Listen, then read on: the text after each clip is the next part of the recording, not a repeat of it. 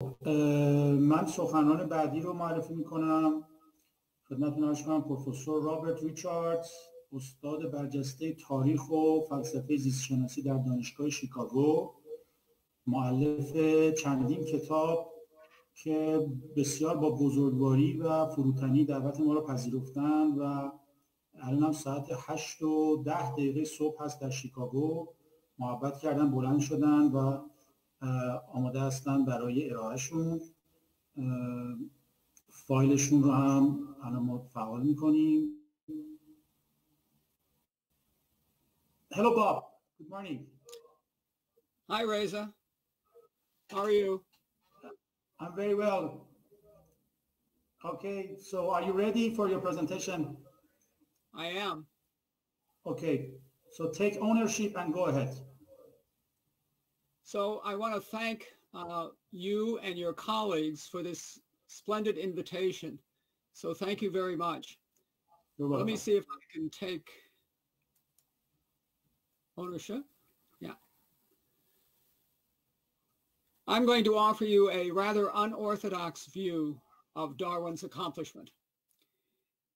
In his play, Back to Methuselah, the great British playwright George Bernard Shaw said in the preface to that play, you cannot understand Moses without imagination, nor Spurgeon, who was a famous preacher of the day, without metaphysics. But you can be a thoroughgoing neo-Darwinian without imagination, metaphysics, poetry, conscience, or decency. For natural selection has no moral significance. It deals with that part of evolution which has no purpose, no intelligence, and might more appropriately be called accidental selection, or better still, unnatural selection, since nothing is more unnatural than an accident. If it could be proved that the whole universe had been produced by such selection, only fools and rascals could bear to live. One of those rascals is, that's George Bernard Shaw, Michael Ruse. He seems to be standing up just fine. In a book that we've co-authored called Debating Darwin, Ruse supplies the orthodox assessment of Darwin's accomplishment. Darwin banished notions of purpose and teleology from the scientific understanding of nature. He introduced blind mechanical processes to explain the descent of species. In his world, human beings have no special place. Indeed, our evolution is assumed to be highly contingent. It could well have been that currently only cockroaches would be inhabiting our world.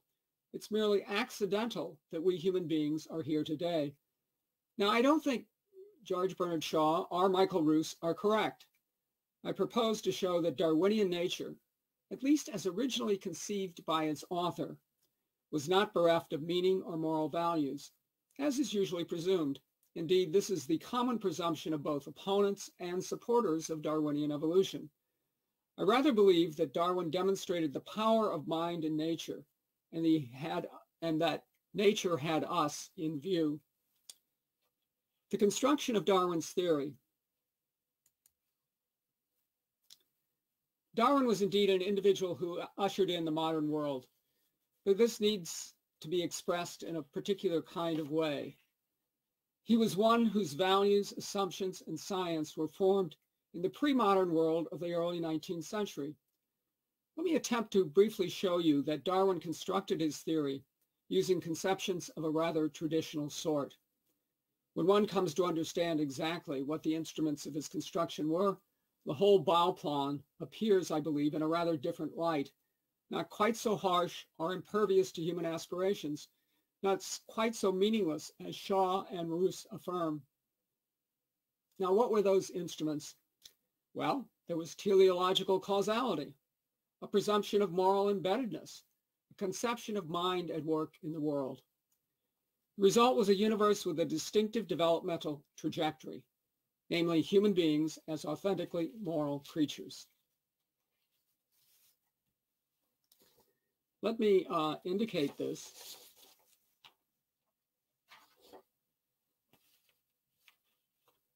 by looking at the very last part of the Origin of Species.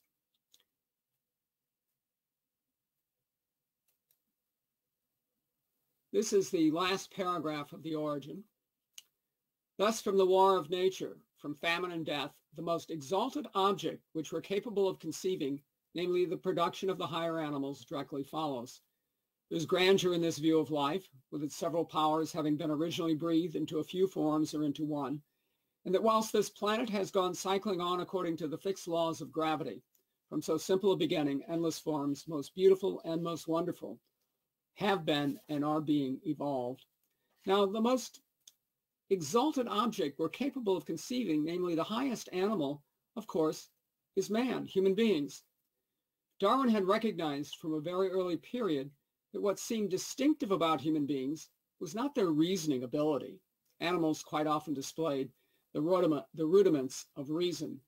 Human beings were moral creatures, and no animal was a moral creature except human beings.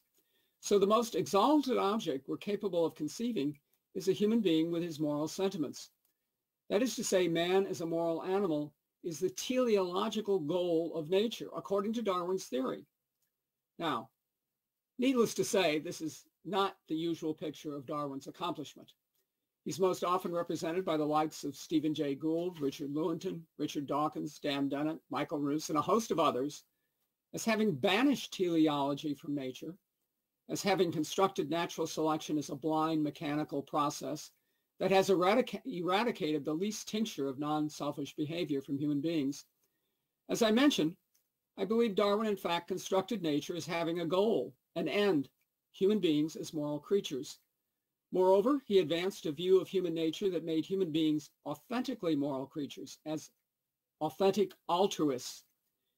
Before dealing with the arguments for these conclusions, a few words about Darwin's early life are in order.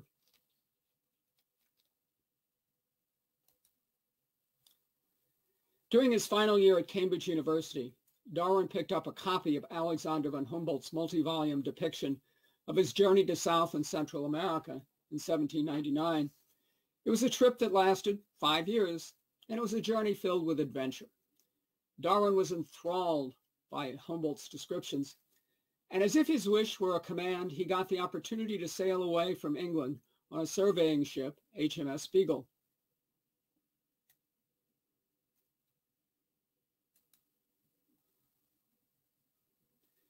His travels, like Humboldt, lasted almost 5 years, setting sail in December 1831 and returning in October 1836. While excavating in the areas where the Beagle came to port, Darwin uncovered the kinds of fossil bones like those of the Toxodont. In retrospect, the most famous place that Darwin visited on the voyage was 600 miles off the coast of Ecuador, the Galapagos Islands. During his time on the Beagle, Darwin seemed to have remained perfectly orthodox in his biology. He held to the conviction that species remain stable over time. There's really no indication while he was on the trip that he had changed his mind about the stability of species. After he returned to England in October of 1836 and began sorting the specimens he brought back, it was only then that Darwin began seriously to consider that species might change. Primed with knowledge of his grandfather and Jean-Baptiste de Lamarck, their transmutational views, he began to speculate on the alteration of species over time. This occurred in March of 1837, and from March of 1837 to the publication of The Descent of Man in 1871, some 34 years, Darwin continued to develop his theory. Here's the trajectory of his writings. So in 1837 to 1842, he keeps a series of notebooks, the so-called transmutation notebooks, in which he's speculating about species change and what might explain species change. In 1842, he writes a small pencil sketch of his ideas, essentially the kernel of The Origin of Species. And he puts that away, and 2 years later, he writes another essay based on the first, which is much longer, and he has a good copy made the kind of copy that a printer could use for publication. And he leaves 400 pounds in his will should he die before his great ideas saw the light of day. And that sketch is about 235 pages.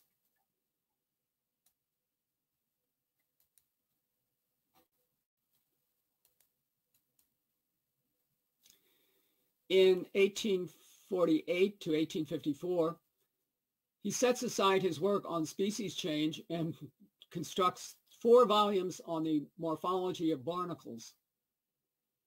And in 1856 to 57, he begins writing a long manuscript that was going to be called Natural Selection. This was his theory of the evolution of and transmutation of species under natural selection. And in 1858, he gets a letter from Alfred Russel Wallace saying that he has a theory of species change, and Darwin is chagrined. Darwin is nonplussed because it's as if Wallace had been reading over his shoulder out of his own notebooks, because Wallace's views were so similar to those of Darwin. So he puts away the big manuscript. He summarizes the first part and adds those chapters that would needed to be done. And in 1859, he publishes The Origin of Species. In 1868, he works on a book called The Variation of Animals and Plants Under Domestication. And in 1871, The Descent of Man and Selection in Relation to Sex. So that's the trajectory of his writing. He first explored what we would think of as Lamarckian devices to explain species change. But in September of 1838, he read for amusement, as he put it in his autobiography, Thomas Malthus's essay on the principle of population. Malthus has planted the seed of what would become Darwin's device of natural selection. This new causal principle would push into the background his other Lamarckian principles, though without eliminating them from his repertoire. Darwin remained convinced of the inheritance of acquired characteristics throughout his life. What Malthus did was provide the key notion of population pressure. More offspring of organisms, whether they be tiger lilies, would be produced than the environment could sustain. Hence, if among individuals so produced, any had any trait that gave them a slight advantage, they would have a better chance of reaching reproductive age and passing on those traits. Gradually then, members of a species would change through slow accommodation of adaptive advantages. Now, a crucial problem that Darwin hit concerning his developmental principle of natural selection was this: how could the very refined adaptations that nature exhibited be produced by selection, especially if natural selection operated like a mechanical contrivance, as Michael Roos and others presume? Darwin's partly solved this problem by the model he chose to represent natural selection. The model for natural selection that Darwin chose is not some Manchester mechanical loom or a steam-driven industrial machine. Rather, the model Darwin chose was that of a supremely intelligent being. He describes this model in his essays of 1842 and 1844. In the essay of 1844, that model is expressed this way. He says, let us now suppose, now this is going to be the model for natural selection. Let us now suppose a being with penetration sufficient to perceive differences in the outer and innermost organization, quite imperceptible to man, and with forethought extending over future centuries, to watch with unerring care and select for any object the offspring of an organism produced under the foregoing circumstances.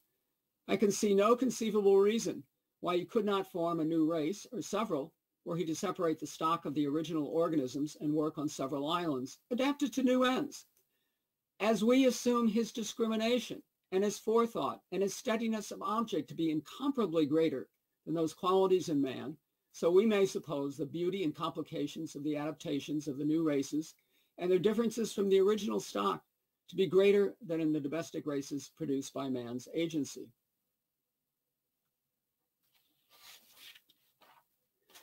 Moreover, such a being could have purposes, that is, forethought, and aim for certain goals.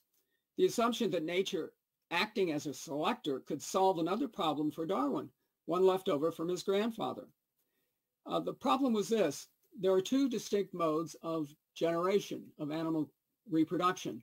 One, asexual modes, engaged in by sponges and other zoophytes, and sexual reproduction. Now, the question for Darwin was how to explain sexual reproduction. In his transmutation notebooks, Darwin gives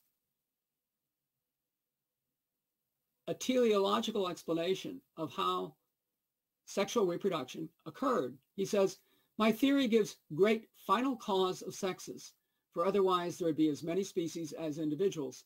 He seems to have thought that if asexual reproduction were the mode, each individual would be, as it were, an independent species. If all individuals were species, there would not be social animals, which, as I hope to show, is the foundation of all that is most beautiful in the moral sentiments of the animated beings. If man is one great object, that is, one great purpose, for which the world was brought into present state, and if my theory be true, then the formation of sexes rigidly necessary. Now, this is not the kind of language you would expect from a mechanist. That intelligent being was not a passing conception confined to the immature Darwin. That being reappears in The Origin of Species in his portrayal of natural selection. This is Darwin's description of natural selection in The Origin of Species, and you can see it's based on the notion of an intelligent natural selection as an intelligent being. Man can act only on external and visible characters.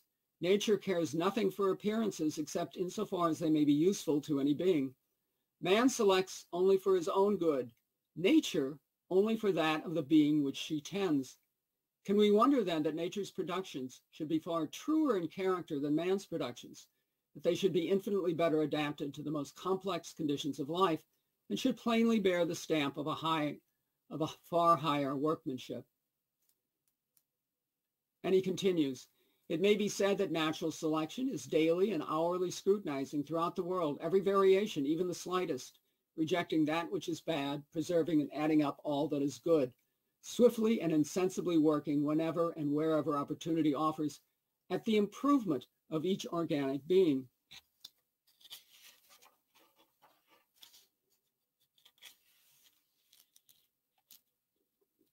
Notice that natural selection works to improve each organic being. That's quite different than our usual conception of natural selection, which doesn't improve most organic beings, it destroys most organic beings. The assertion that natural selection works for the good of each organic being appears at least 6 times in The Origin of Species. For example, in the penultimate paragraph of the book, "And as natural selection works solely by and for the good of each being, all corporeal and mental endowments will tend to progress towards perfection." That's a view of the operations of natural selection that is not common for contemporary neo-Darwinians. Again, it's the notion that natural selection works by and for the good of each being. That's a moral perception of the actions of natural selection. Now let me look back at that last paragraph in The Origin of Species. "Thus, from the war of nature, from famine and death, the most exalted object, the most exalted purpose, which we're capable of conceiving, namely the production of higher animals, directly follows," and so on. Now, consider the archaeology of that passage. Oops.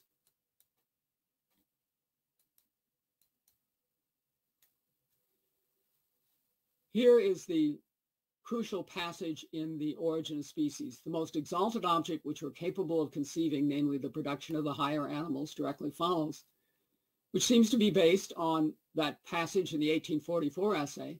"The most exalted end which we're capable of conceiving, namely the production of higher animals, has directly preceded," which is based on the 1842 essay. "The highest good which we can conceive, the creation of the higher animals, has directly come," which is based on that notebook passage. "Man is the one great object, that is the one great purpose, for which the world was brought into its present state." Now let me summarize what I take to be the usually neglected features of Darwin's theory that cast it in a quite different light, a light which illuminates the differences between his theory and our neo-Darwinian conceptions.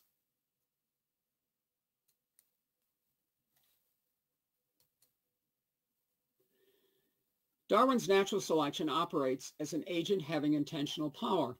The causal action of selection had those features that allowed the discernment of traits with a refinement that simply could not be equaled by any 19th century machine.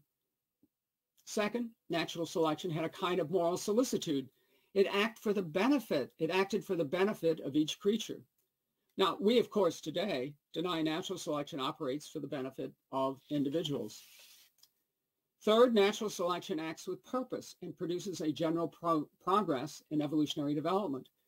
As Darwin put it in the penultimate paragraph of The Origin of Species, as natural selection works by and for the good of each being, all corporeal and mental endowments will tend to progress towards perfection. Now, again, most biologists today tend to deny that natural selection produces general progress. Finally, the progress produced by natural selection has as its goal the most exalted object we're capable of conceiving, namely the production of the higher animals. That is, human beings with their moral sentiments. This kind of global teleology is rejected utterly by virtually every evolutionary biologist writing today.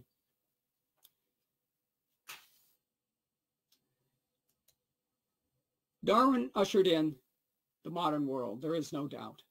Like Moses, he heralded the promised land, but he remained behind, in Darwin's case, a 19th century thinker. Darwin, it's often worthwhile to emphasize, was not a neo-Darwinian.